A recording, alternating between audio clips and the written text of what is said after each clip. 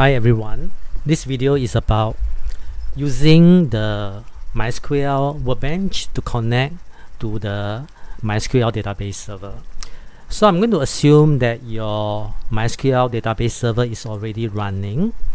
So because if you use my installation method, then it will be running as an automatically started Windows service.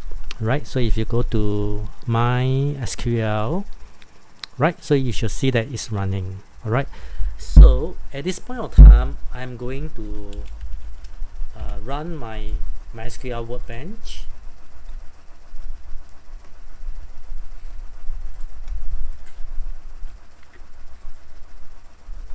Okay, so at the onset, you should not have any connection. So let me just delete away the connection, right?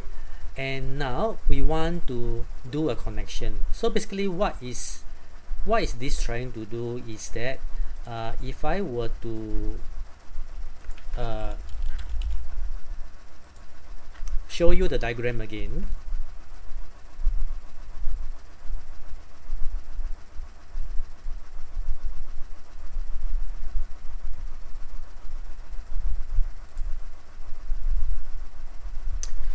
okay, so now your database server is already running, okay, in your computer.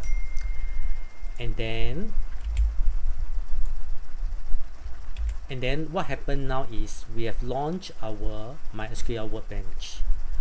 So now we are going to make a connection. All right, so this piece of program is going to make a connection to the database server program. All right, so this is what we are going to do. So click on plus. Okay, this can be any name, so let's call it cdef. All right, so the host name, okay, is localhost 127.0.0.1. okay, why is it 127.0.0.1? because remember, we only have one machine, right? So this is installed in your machine, this is also installed in your machine, right? So therefore, that is the reason, okay, localhost. So port number 3306, so that is the port number that this database server program is running on. Okay, if you remember the installation, we accepted the default value, which is port 3306. Okay, so and we are also using the root user. So click on OK. All right. Then double click on the connection, and then you have to key in a password. So our password is cdef. Okay, you may want to save it for convenient purposes. So click OK, and you should, if everything is successful, you should be brought to this screen. All right, so let me just close everything. Okay. Right, so now we want to practice creating one database. So currently we saw that there's one database here called system, right? So what it means is that now your database server program is running and it does have a database, okay, and the database is called system. So now we want to create another database, okay, and we are going to call it my_database.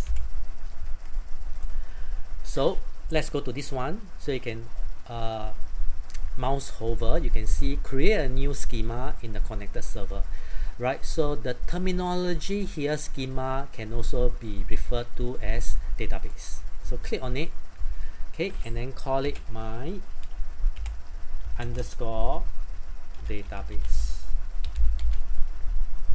All right, and then okay, in the lab sheet, right, so you are asked to change to something like that. Okay, and over here it will be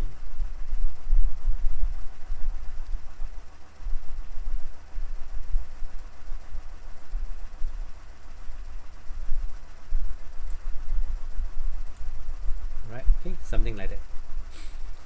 Okay, and you have to click apply. Okay, apply means you want to execute this particular action, so click apply. Okay, and very nicely, MySQL Workbench will show you the SQL statement, right? So this is the SQL statement, all right? And then you click apply. So you wait a while, right? And basically, you will have your database created here.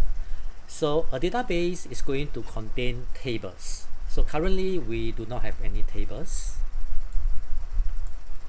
All right, and now we will need to